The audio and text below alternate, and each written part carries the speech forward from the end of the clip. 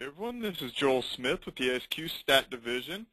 Thank you for attending today's webinar. It will be presented by Forrest Breyfogle, who's a professional engineer, ASQ Fellow. He's on the Board of Advisors for the University of Texas Center for Performance Excellence.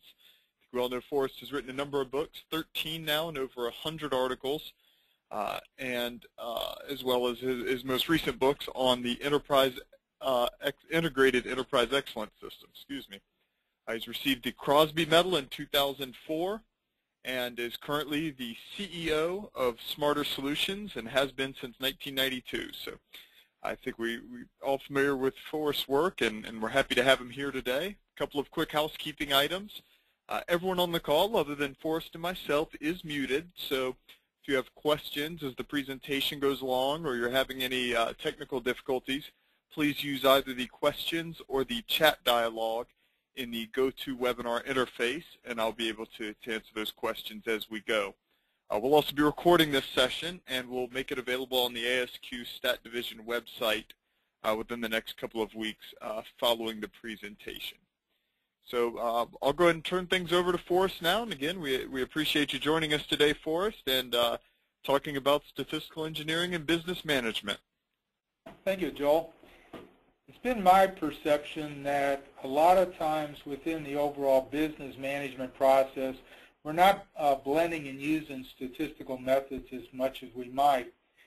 In particular, how we put together scorecards, how we're actually creating strategies, and also how do we get improvement projects that really benefit the business as a whole. So I'm going to be addressing those type of issues relative to how we can use statistical methods and more integrate it within the overall business management process. So the learning objectives I got listed here, I want to first off start out with some issues I think we have often with our current process improvement efforts. A lot of times I've noticed that whenever times get tough, often one of the first people that get laid off is the people that are working on process improvement efforts. And so to me, that tells me something, and I want to address that and see what we might do a little different along those lines. The second thing is we have lots of scorecards within many organizations, but do they really drive the right kind of behaviors? And also, it's been my observation that most of the scorecards that we have are static or like driving a car looking at the rearview mirror. But I'd rather have something that's looking out the windshield. And fundamentally, if we don't like what we see, we need to do something fundamentally different. That's applying the brake or turning the steering wheel, which would be a process improvement project analogy. And those predictive scorecards would be statistical based. And then finally, I want to get into pretty much of an enhanced system where we're really blending predictive scorecards with analytically and innovatively determined strategies that lead to process improvement projects that benefit the business as a whole.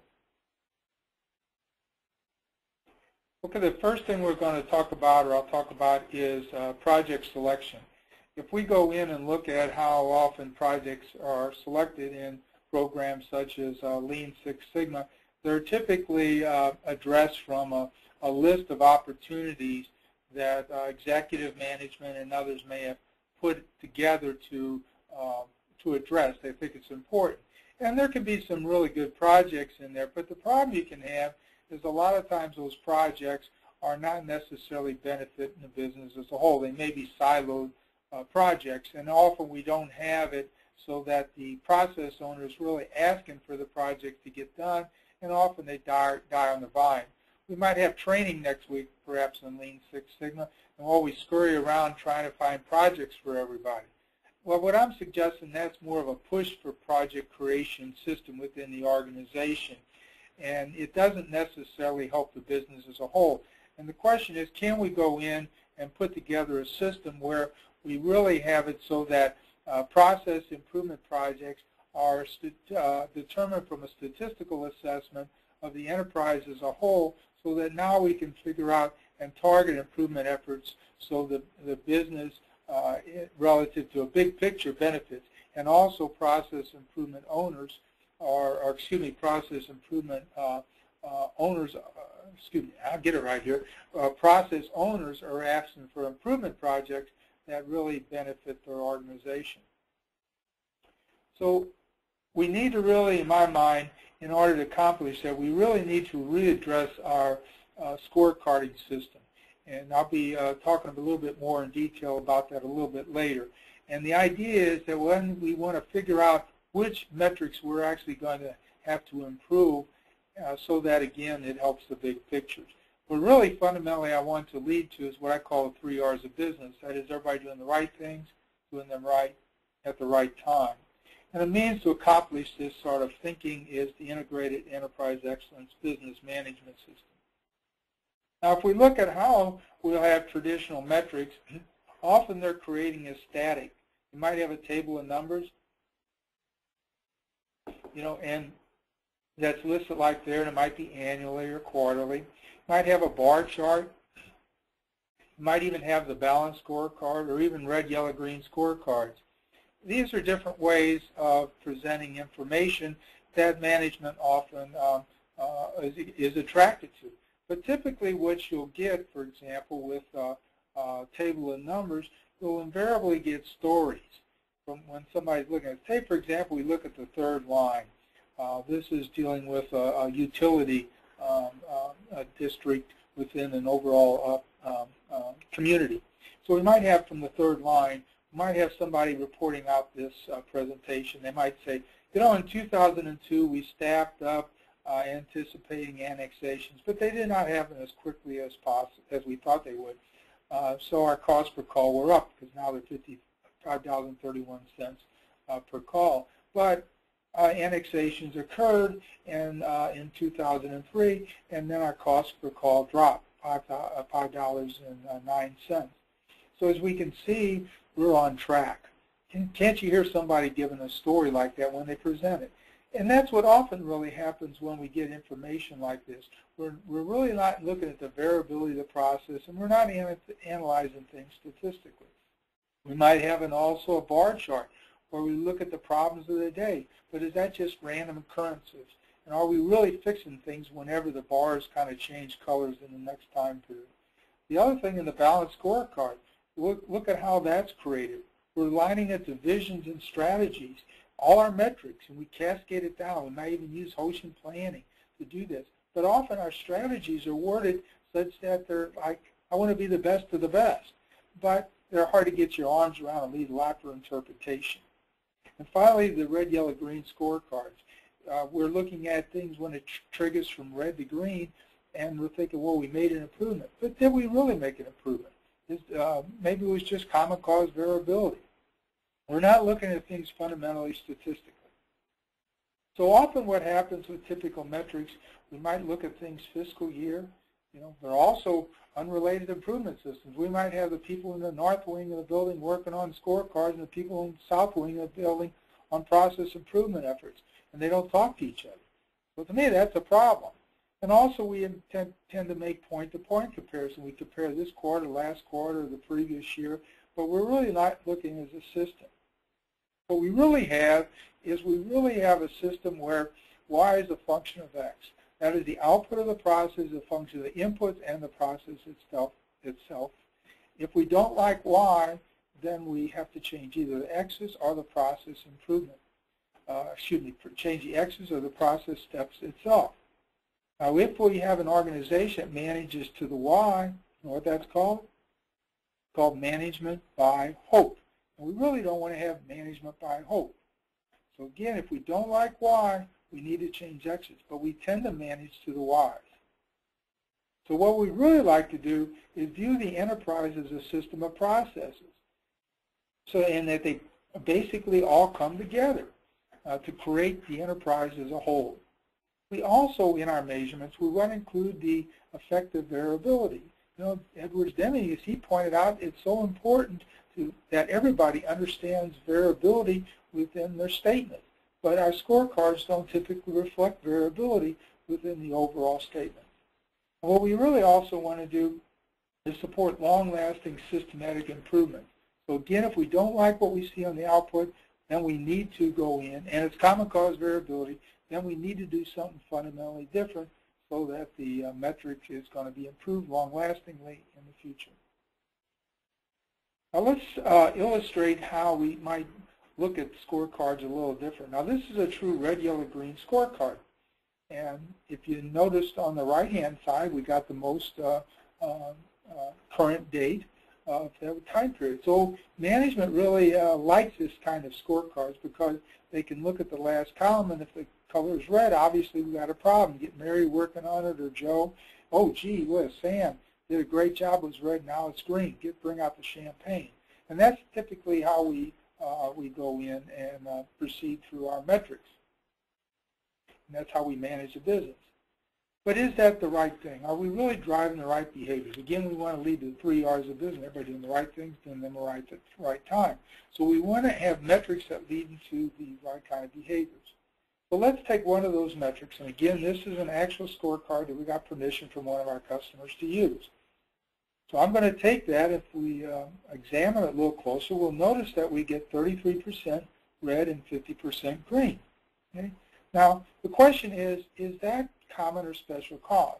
Now, I'm sure everyone on the phone is familiar with common and special cause is, but I think not everybody is as familiar as we are relative to what that means using Deming's term. And I like to use this as an illustration to explain it to others, and you might find it helpful also. So we can ask somebody the question of, does it take exactly the same amount of time to the second to commute from home to work? And obviously the answer is no. Then we can ask them the question, why? Well, you drove faster one day than the other, or caught stoplights a little differently. You know, maybe traffic was a little bit more than one day than the other. So we basically have some common cause inputs to our overall process of commuting from home to work. Now, if, for example, it took us an hour longer than usual one day, we can talk about that. We could say maybe we had inclement weather, or we had a major traffic accident. So we can talk about those particular situations. But if we got just normal up and down variability, we can basically drive ourselves crazy if we talk about all those ups and downs. But that's what happens often in organization. So for purpose of illustration, let's consider that it takes us between 25 minutes to 35 minutes to commute from home to work. Well, let's say we want to go in and improve that. So we'll say, I want to go in and always make sure that I'm below 33 minutes. So if it's 34 minutes, we try to evaluate, why did we not meet our goal?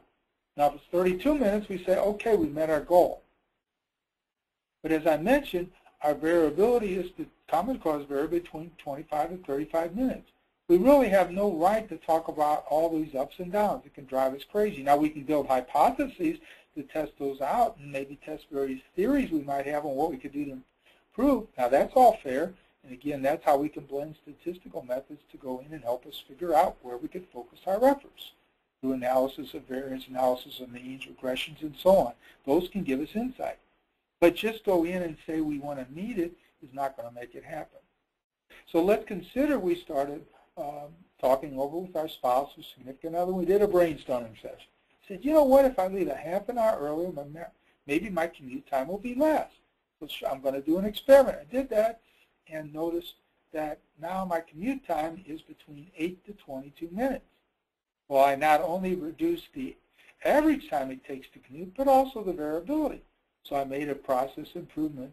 I made process improvement to my overall commute from home to work.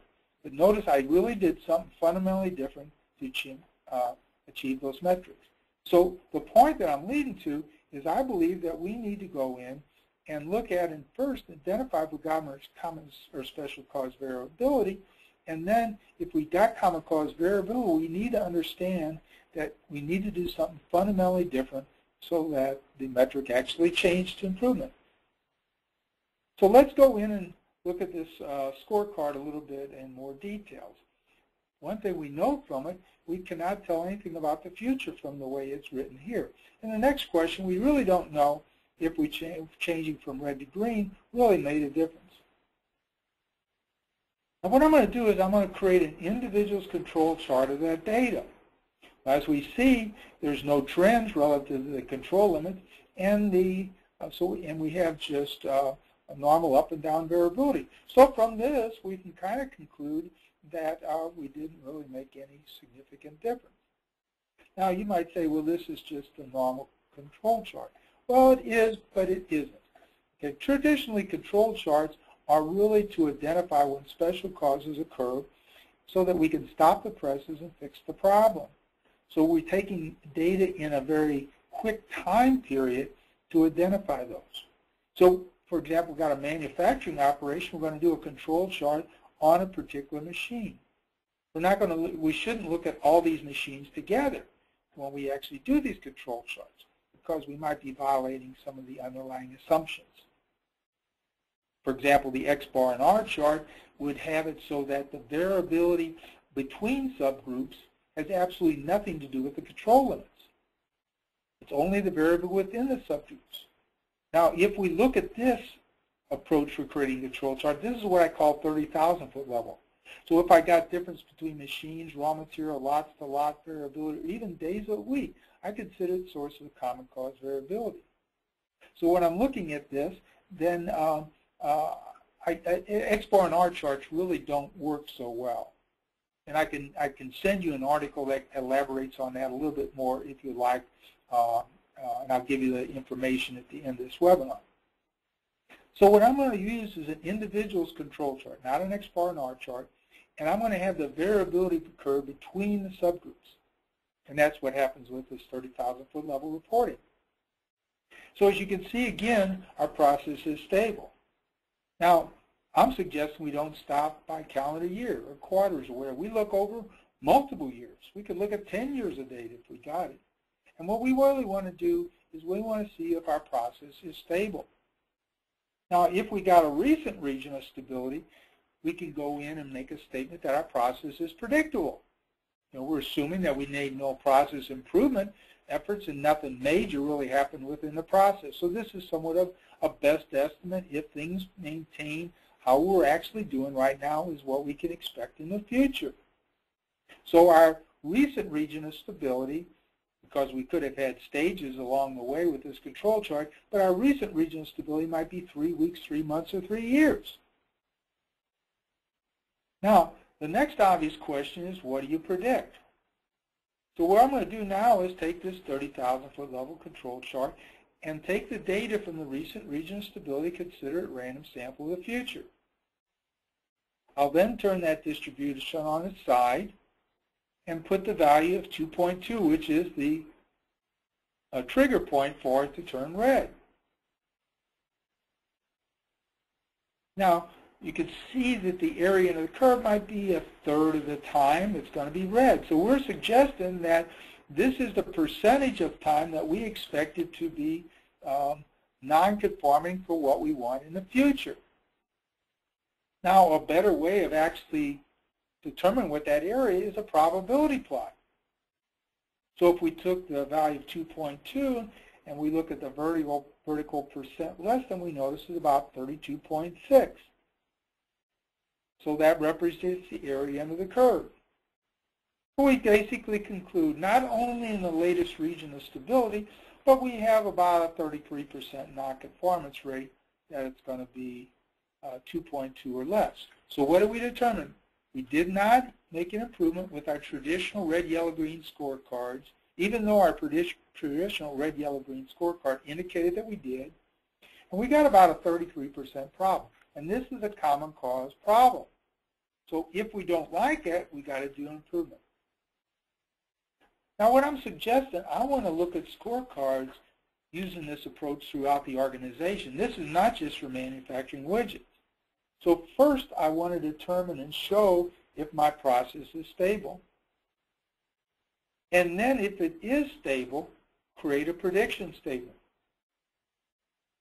Now notice how this is consistent with Deming's thought that we need to include variability within our overall decision-making process. So right now, people will have a vision, or they'll be able to see, and I'm suggesting throughout the organization, how our process is performing relative to this particular area of the business. Now I want to have this scorecard written in terms that everybody understands. So what I'm suggesting is we put a statement at the bottom that describes how the process is performing. We would basically be saying our process is predictable with about a 32.6% nonconformance. Notice I'm not using CP and CPK and PP and PPK, which can be very confusing for one thing, and also it can be very dependent upon how people pull samples from their overall process. Where this methodology is pretty much consistent. You're going to have differences by luck of the draw. We have to live with that. But fundamentally, we're going to go in and make statements or ask questions so we can get our variability curve between the subgroups that we're having here. So, for example, if we've got a call center and we believe that there's differences between day of the week, then we might have a weekly subgrouping. So again, with 30,000-foot level metrics, we're really not trying to fix anything. We're really trying to give a high-level view, a 30,000-foot level view of what the output of the process is going to be looking like to the customer. We've got a manufacturing processes, different between machines or shifts or time of day, and even cavities of the mold will be all blended together and be part of this overall 30,000-foot level charting. So this is all statistically determined again. Now, the question is, does that really improve anything? If we've got great metrics, does it improve anything? Well, the answer is no. We really need to now look at and have, in my mind, this form of reporting throughout the organization. Notice how these metrics are determined statistically, and they got variability included with them. So I'm suggesting, in order to get improvement projects that benefit the big picture, we need to go in and have these scorecards lined up to what we actually do in the business. So I'm suggesting we want to have it so that process steps or procedures are aligned with the output that these procedures are going to create. So that's accomplished in this step 2 of this 9-step business system. So the idea is we got a vision and mission for an organization. Step 2, we're going to create a value chain, what I call it, which is alignment of what you do and how you measure what you do. 30,000-foot level metrics are operational metrics, and satellite or financial metrics. Then what we want to do is now analyze the value chain and also the business as a whole. Look at what the competition is doing. Look what the economy is doing, and so on. We then want to create smart, specific, measurable, actionable, relevant, and time-based satellite-level metric goals. We want to create financial metric goals that are reasonable, not just pie-in-the-sky numbers that are not applicable for our particular business that we're in. And now we want to create strategies that you can get your arms around. I want to create strategies that are not like, I want to be the best of the best. I want to say, gee, in order to prove profit margin, what might be a smart satellite goal, I need to go in and reduce my defective rates, or I need to go in and reduce the time it takes to execute a particular process that we have. Then step number 6, I want to identify high potential areas that we need to focus on. And now each manager, there's going to be managers in this value chain that's going to own these metrics. And I want to create goals for them that's going to help the enterprise as a whole. So that now the managers are not just saying, oh, I want to do that projects, but they understand the completion of these projects are important for their metrics to actually move this 30,000-foot level to a new level of performance that's enhanced and beneficial to the business as a whole. Then we want to execute projects in step 7. Now, if we did a good job, the value chain in step 2 would have its procedures changed such that the 30,000-foot level metrics improved, which then, in turn, positively impact the satellite or financial metrics for the business as a whole. Then step 8, we want to see how these particular projects impacted the enterprise goals that we're trying to achieve. We then want to maintain the gain, and notice how that loops back, step 9 loops back to step number 3, not step number 1. So what do we really have here between step 3 and 9 is a Deming's plan do check process for the business as a whole. So this basically describes what I'm actually looking at. Now what I like to do now is describe how you could apply these techniques to an overall hospital.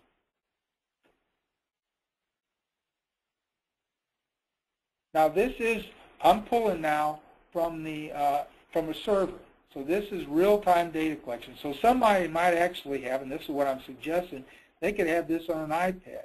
They could have it in their computer. So they're going to be readily accessible to statistically determine metrics throughout the organization in this value chain form. Basically what I'm going to do first is show you how you can have this value chain for a hospital.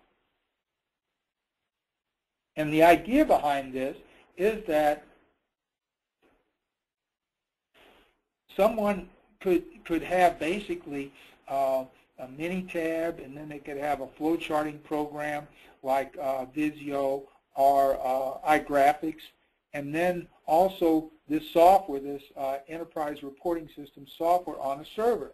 So the idea is now we would like to have this all dynamic. So like once a day, we can pull data from our ERP system, our spreadsheets, or wherever that's readily available through the network, and then now we create these kind of charts. So as I mentioned, step 2 of this 9-step process is the value chain. Now the value chain is what you do and how you measure what you do. So I want to link those together. So again, if I do a process improvement project, then it's going to affect my metrics. And I want to create my metrics such that they're these predictive metrics in the 30,000 or a satellite point of view. So this value chain from a hospital is basically, the main piece of it is voice of the customer. Then we're going to do sales and marketing, deliver clinical services, invoice and collect, report financials. So you can see the main flow of a hospital, the thing that's most important, what customers actually pay for, is to basically flow through here. Hi, Forrest, we have a quick question. Yes.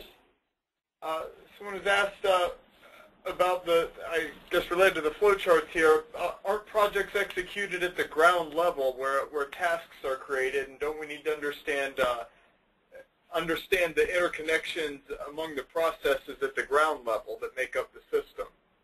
That's a good question. What you would be doing when you click through this is going to get down to the processes, these rectangle boxes that I'm showing you here, and I'll be demonstrating that a little bit, where now you can click all the way down to the processes, and you're going to have metrics aligned to this. This is all clickable. It's HTML.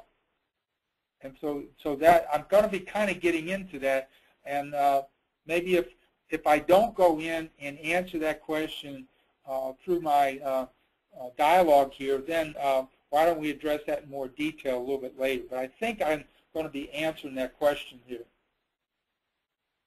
as I go through it. So the main flow of this here, and this is relative to processes and how they all interconnect, and also the measurements is here. But you're going to have also some support functions. I'm not going to talk about. I'm going to talk about the purple one, the turquoise one here a little bit later. But these are sub-processes that are support. Okay. So now let's go in. I'm going to click on Report Financials. So now this is the process on the left-hand side here relative to reporting financials. Okay. All the steps that people have to do, and you can have drill down, and that's just kind of dealing with the question that was just asked. But over on the other side here, what I have is this part here, I have metrics. So these two, right, this one here and this one here is metrics. And these over here are process steps. Okay. Now, if we don't like what this metric is, we might have to change a process somewhere else in the enterprise. because this is a satellite level metric. So what I'm going to do now is I'm going to click on profit margins. So I see I got a link in the bottom of that. I'm going to click on profit margin. And what it's pulling up is a charting just similar to what I had previously. Okay? Let me get this. I should have taken this down here, give you a little more room here.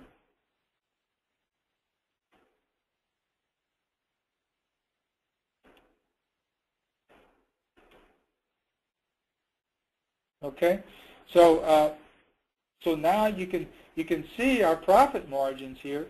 They've got some variability, common cause variability between 2004 and 2007. So the idea when we're presenting information like this statistically, we don't want to have management at the high level, because this is a satellite. This is profit margin, high level.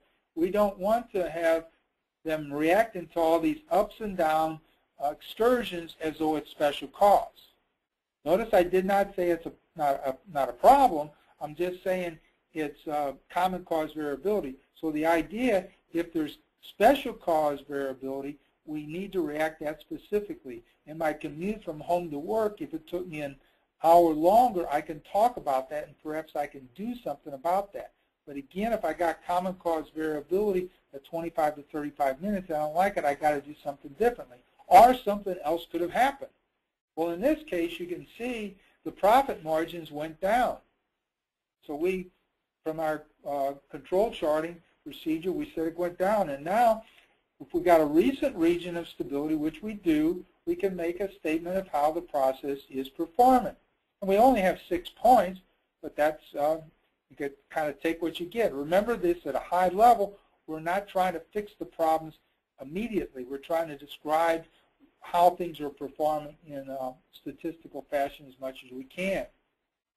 So if you look at the statement at the bottom here, you notice that it takes this last 6 points and puts a statement. Now, if you don't have a specification, what I like to do, so that everybody understands the variability associated with it, I like to report the 10, 50, and 90. So if you look at the difference between the 90 and 10, you've got 80. So that represents 4 out of 5 times is our expectation how the process is performing. So I put that down in the statement down here, where you notice I got a value of 8 here. I got 11 over here. I put it down here in terms that everybody can easily understand. So what we say, the process is predictable since the last process change, with an estimated median of 9.9 and 80% between 8.6 and 11.2. So those are in terms that everybody understands. You know, again, this is a financial metric. I'm suggesting we don't use CP and CPK and PP and PPK in metrics in general. But that's in terms that everybody understands. Okay, so now we've got a problem. It's a common cause problem. Now what we like to look at is the value chain to figure out what we might do differently. So what we're going to do is go back to our value chain. Now we're going to click on it. We look at, these are the metrics we have for voice of the customer. And one of them is customer dissatisfaction. Okay, you noticed here this customer dissatisfaction. Now this is a kind of an attribute. Maybe it was a Likert scale, and if it was between 1 and 3, which was on the bad side, we call that as unsatisfactory, and 4 to 5 we said is good. So we wanted to look at it as dissatisfaction. Well, in this case here, it got higher. You can see over here was right about 10%, now it's 13%. But we also include, and I think it's important, is to include comments down here. So now you notice here that people are saying, maybe from a survey, these are the kind of problems that we have. Unfriendly staff, a lot of time waiting, and room cleanliness. Okay, that's a clue. You know, we're looking at things statistically here, but that's a clue that could help us. Okay? So let's go in, and we're going to go back again.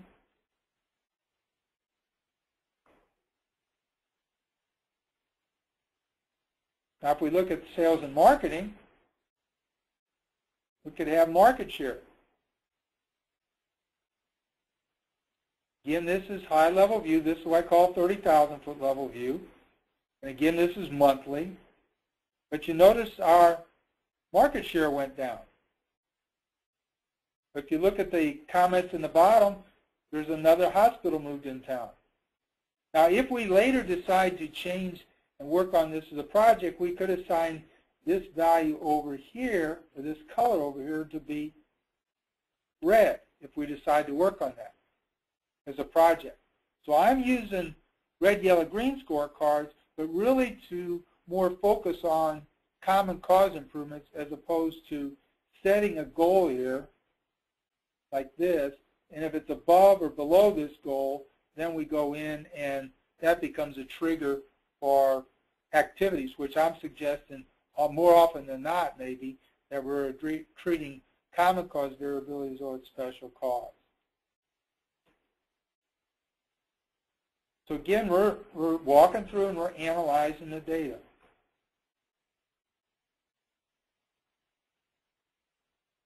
Let's go now, let's look at deliver clinical services.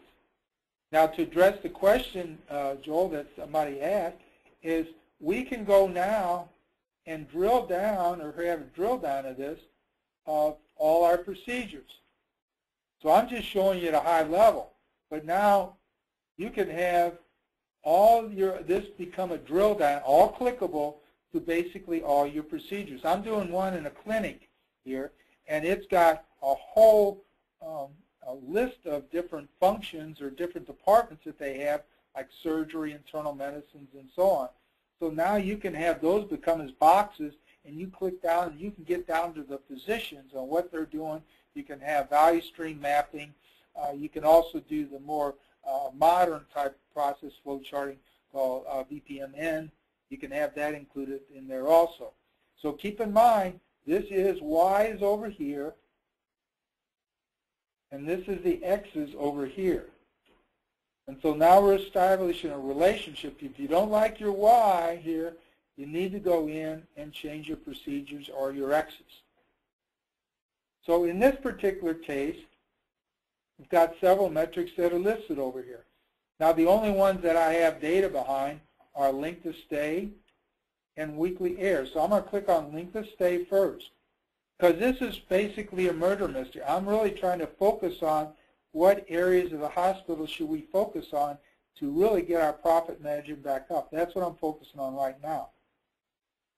Now if we notice here, in this particular case, we're going to look at, in this period of time, monthly or weekly I believe it is, we're going to look at the average value that we have for length of stay and also the standard deviation, or I prefer the log of the standard deviation since the logarithm is not normally distributed because it can't get below 0. Okay, so I want to first to see if my process is stable. Remember, this is a two-step process. First, we want to check for stability, which is this. And as we can see, it is stable because the mean value is stable, doesn't have any trends relative to control limits, and also the standard deviation is. So we basically say our process is stable, and then we go back, and now we want to create a prediction statement, and we're going to look at all the raw data when we create this probability chart. Notice I'm not doing an X bar and R chart or an X bar and S chart. The reason is because the variability between subgroups in those particular charts has absolutely nothing, as in 0, relative to control limits. And that's a big deal with this 30,000-foot level reporting. Okay? Now, we want to make a statement in terms that everybody understands, so we put this in a statement right here. So we say the median is between 262 and 80% of the occurrences between 149 to 375 hours. Now, maybe we can't do anything about it, but that's the way life is. But notice also, for our particular analysis where we're looking at profit margin, this did not change. So this is something we wouldn't be working on relative to our improvement of profit margin. So the idea behind this is everybody does not need to improve. Now, we may want to change that for another reason, but for what we're working on right now, it's not necessary. Now, the other metric that we have relative to operation is errors that we have weekly. So as you can see, it dropped, which is good. But the thing is, you know, relative to our overall question of how to improve profit margins, this would not be an area that we focus on for that particular effort. So now let's go back and let's look at housekeeping. So I've got cleanliness quality. So let's look at cleanliness quality. So you notice that the quality degraded. You also notice that there were some notes down here that we can apply, such that we outsourced the work, and perhaps we didn't have too good of controls on it. Okay, so that's another clue for this overall murder mystery that we're working on.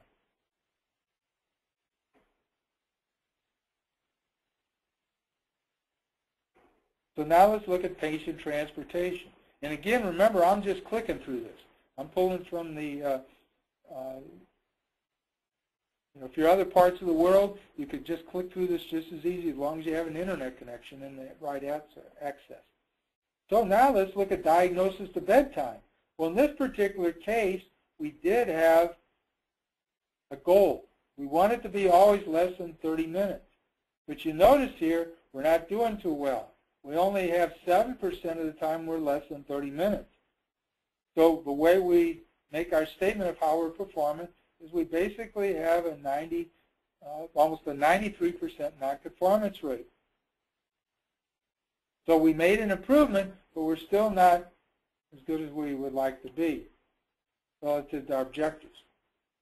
Now remember, part of the comment that we had in this fictitious example is that people said they had to spend a lot of time waiting. Okay, so now what we want to do is take all this information that we collected through this value chain, and we want to determine where we should be focused on our improvement efforts. So when I'm clicking on this other box over here, this we're going to be noticed that we got the 9-step business system, and we also have an enterprise improvement plan. Now the enterprise improvement plan starts on the left-hand side, where it has business goals, strategies, high potential areas, and then leads to projects. Okay? So we're going to start with a business goal. Remember, this would be we analyze it, which is step 3 of the 9-step process. Then we want to create a satellite financial metric goal. That's step 4. So what we've done here is we created a satellite level metric goals. And there's going to be an owner of this. You know, that's going to be the CEO that's responsible for that. Now, how are we going to do that? We're going to create strategies that are very targeted. We can increase the top line, or we can go in and increase the customer perspective. Well, how are we going to increase the top line? High potential areas could be in marketing. So now we want to have a marketing manager that owns this function, actually be working with the team to actually figure out what should be done differently so that we can return the marketing to level that we had as far as the market share to a level that we had previously before the competitor moved to town. So that becomes a project goal. And again, now this marketing manager is going to be asking for this project to get done. Now, if we go to improve customer satisfaction, we notice housekeeping and also patient transportation were not doing as well, and they degraded. So we established a goal. We want the housekeeping level quality to move where it had in a certain period of time, you know, like 18 months or 14 months. And we also want to reduce still the diagnosis bedtime to even a better level than what we had previously. So as you can see now, what we have is we got projects that really are aligned to the enterprise as a whole need And also there's going to be a process owner that's asking for that project to get done because they're going to be reporting it out to the executive team like perhaps once a month.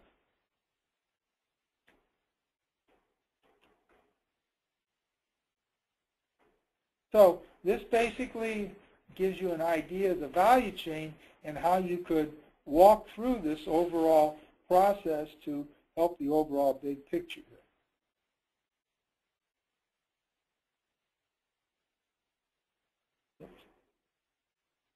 Okay, so I put some slides here that basically describe what I've done here, and I kind of listed just in case the internet connection didn't work out too well.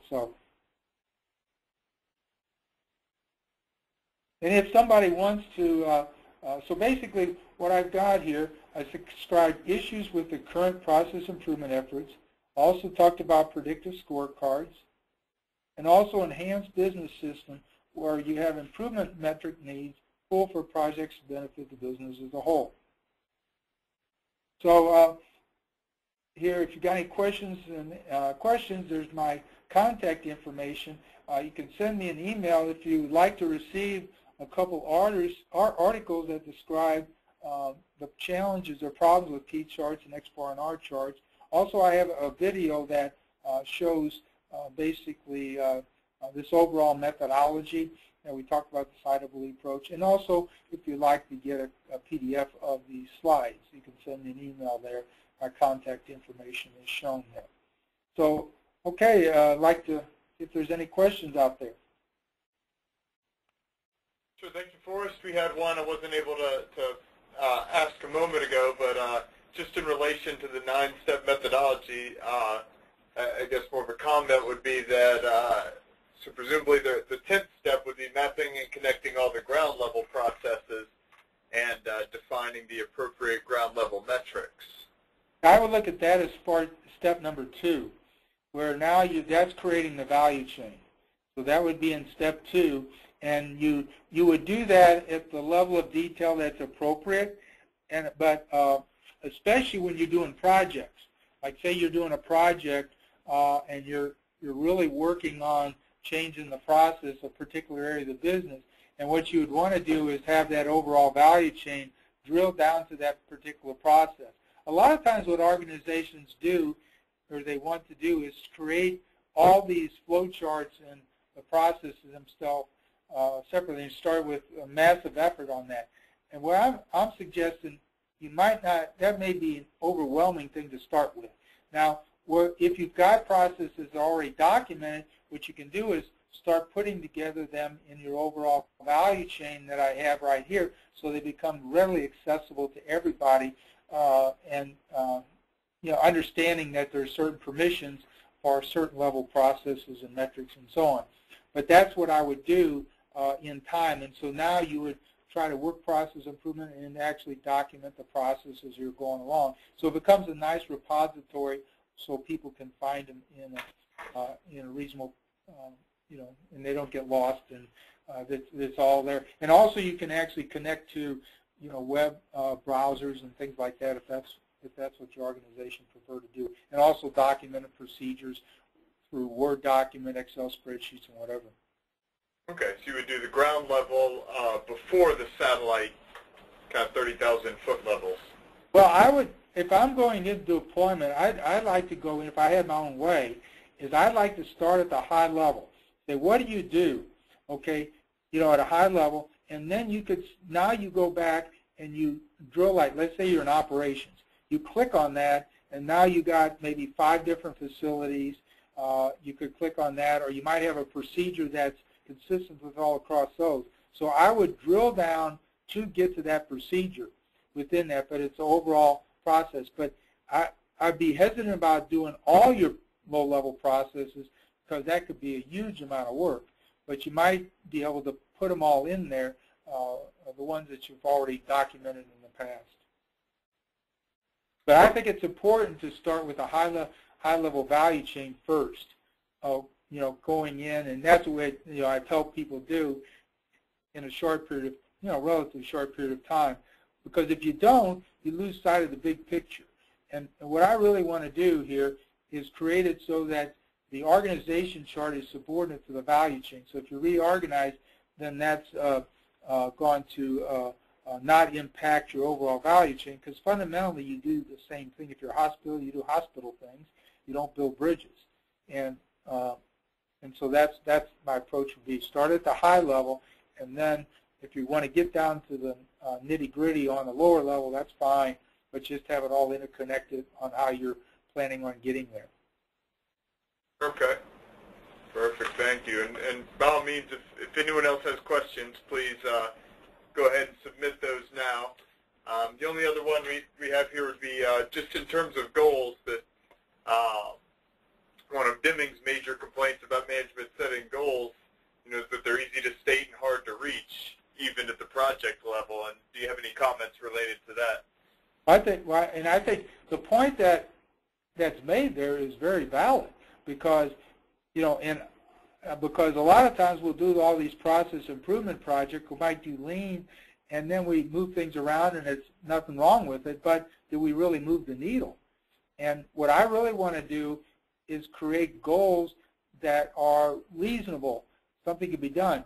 Now, if, for example, we've had situations like this, you might have made an improvement, but you did not achieve your goal. And I'm talking about the 30,000-foot level didn't shift to where you want to. See, you can't game it. Not just a table of numbers that I thought I made an improvement. And but now you might have done a really thorough statistical analysis, and you say, in order to do this, I'm going to have to go in and spend $10 million in capital improvement. I'm going to have to do a major IT effort.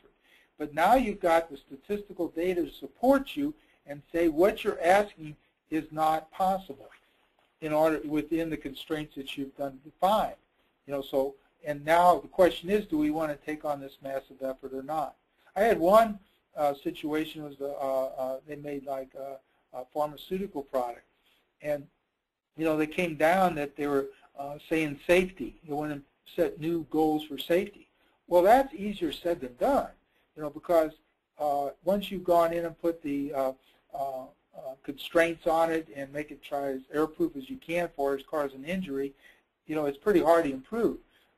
So when I was talking to the general manager, he says, man, we got these people here, break time, and they start running, and then they'll slip and they'll hurt themselves.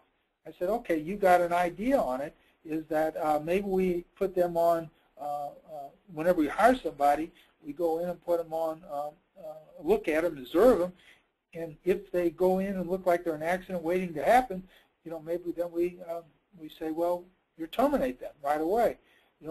But the point is now you've got statistical methodologies that's tracking that, and now we've got to really get together and figure out what we're going to do to make an improvement. See how this is different than somewhat Toyota production system, which basically says you should improve everything. And I'm not against that. If you want to do 5S or something, want to do a Kaizen event over here in the department, that's fine. But to move the needle, like the person said, can be very difficult. And what I'm trying to do is look at the enterprise as a whole to figure out where you focus your efforts. For example, another example here would be, I was a keynote at a major defense contractor, okay, and the general manager was talking about all the lean work they've been doing. I said, oh, that's great. So I toured the facility. I said, boy, you're doing a great job in lean. I said, but I noticed you got an awful lot of idle equipment. What projects are you doing in sales and marketing? It was as in blank stare. Nothing.